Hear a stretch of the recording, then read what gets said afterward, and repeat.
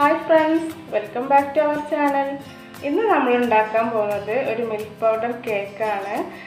അത് നമ്മൾ കുക്കറിലാണ് ചെയ്യുന്നത്. ഓവനും ബീറ്ററും ഒന്നും ഇല്ലാത്തവർക്കും ഉണ്ടാക്കാൻ പറ്റിയ ഒരു കേക്ക് ആണ്. മെഷർമെന്റ് കപ്പ് ഇല്ലാത്തവർക്കും കൂടി ഉണ്ടാക്കാം. ഇത് നമ്മൾ ഇന്ന് ഇതിന്റെ അളവ് എടുക്കുന്നത് ഒരു ഗ്ലാസ്സിലാണ്.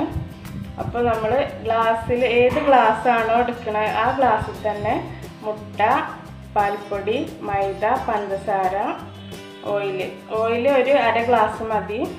പിന്നെ ബേക്കിംഗ് പൗഡർ, വാനില എസൻസ് ഇല്ല എന്നുണ്ടെങ്കിൽ നമ്മൾ കുറച്ച് ഏലക്കായ പൊടിച്ച് ചേർത്താലും മതി. ഇത്രയും ഇൻഗ്രീഡിയൻസ് ആണ് നമ്മുടെ കേക്കിന് ആവശ്യമായിട്ടുള്ളത്. നമുക്ക് പെട്ടെന്ന് തന്നെ ഇത് റെഡിയാക്കാം. ഇതെങ്ങനെ റെഡിയാക്കാം നോക്കാം.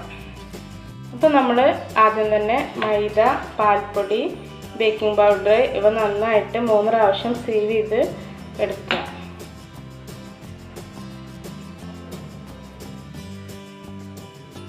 ഇത് നന്നായിട്ട് 3 പ്രാവശ്യം സീവ് ചെയ്തെടുക്കുക. ഇനി നമുക്ക് മിക്സിയുടെ ജാർ എടുക്കുക. മിക്സിയുടെ ജാർ നന്നായിട്ട് കഴുകി വെള്ളത്തിൻ്റെ ഒന്നും ഉണ്ടാവരുത്. നന്നായിട്ട് തുടക്കണം. മിക്സിൻ്റെ ജാറൊക്കെ നമുക്ക് മുട്ട ഒഴിച്ചു കൊടുക്കുക. പിന്നെ വാനില എസൻസും ചേർത്ത് കൊടുക്കുക. ഇനി നമ്മൾ എടുത്ത് വെച്ച് പഞ്ചസാരയും ചേർത്ത് കൊടുക്കുക. ഇനി ഇത് നന്നായിട്ട് ഹൈ സ്പീഡിൽ ഒരു 2 മിനിറ്റ് നേരം അടിച്ചെടുക്കണം.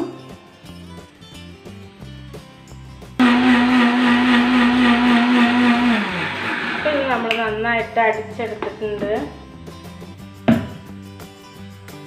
ഇനി നമ്മൾ മിക്സിയിൽ അടിച്ചെടുത്ത മുട്ടയും പഞ്ചസാരൻ്റെ ഒക്കെ മിക്സ് പാത്രത്തിലേക്ക് ഒഴിച്ചു കൊടുക്കുക.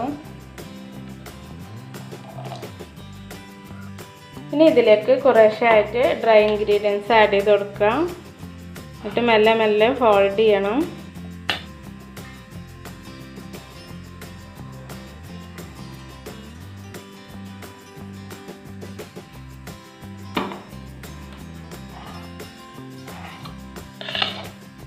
ഇടയ്ക്ക് നമ്മൾ മാറ്റി വെച്ച ഓയിലും കൂടെ ചേർത്ത് കൊടുക്കണം.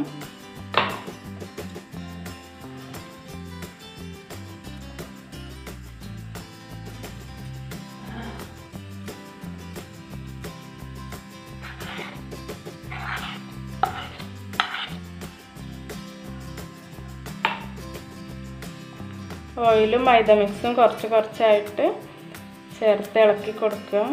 നന്നായിട്ട് മിക്സ് ചെയ്യരുത്. മെല്ലെ മെല്ലെ ഫോൾഡ് ചെയ്ത് കൊടുത്താൽ മതി.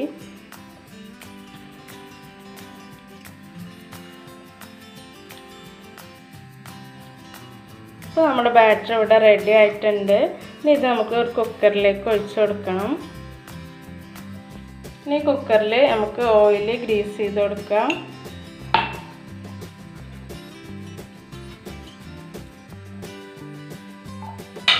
ഒരു ബട്ടർ പേപ്പർ കട്ട് ചെയ്ത് വെച്ച് കൊടുക്കുക. ഇനി ബട്ടർ പേപ്പർ ഇല്ലാന്നുണ്ടെങ്കിൽ മൈദ തൂവിട്ടൊന്ന് കൊട്ടിക്കൊടുത്താലും മതി. നമുക്ക് ബാറ്റർ ഇതിലേക്ക് ഒഴിച്ചു കൊടുക്കാം.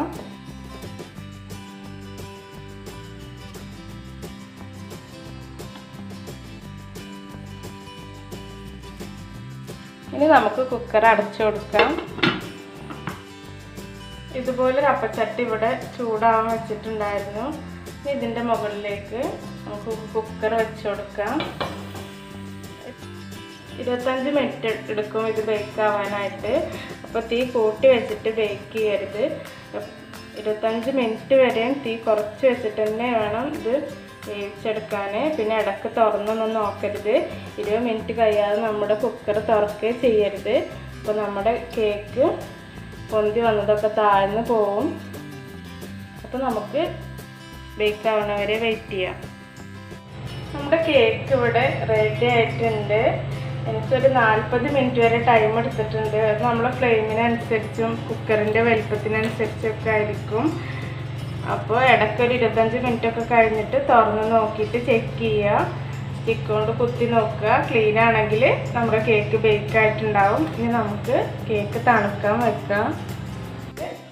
നമ്മുടെ കേക്ക് സർവിങ് പ്ലേറ്റിലേക്കൊക്കെ മാറ്റി തണുക്കാൻ വെച്ചിട്ടുണ്ട്.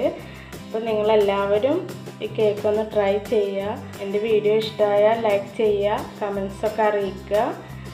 സബ്സ്ക്രൈബ് ചെയ്യാൻ മറക്കരുത്. അപ്പോൾ അതിൻ്റെ തൊട്ടപ്പുറത്ത് ബെൽ ബട്ടണും കൂടെ ഒന്ന് ക്ലിക്ക് ചെയ്യുക. അപ്പോൾ ഞാൻ ഇടുന്ന പുതിയ വീഡിയോസൊക്കെ നിങ്ങൾക്ക് നോട്ടിഫിക്കേഷനായിട്ട് ലഭിക്കും. Thank you for watching.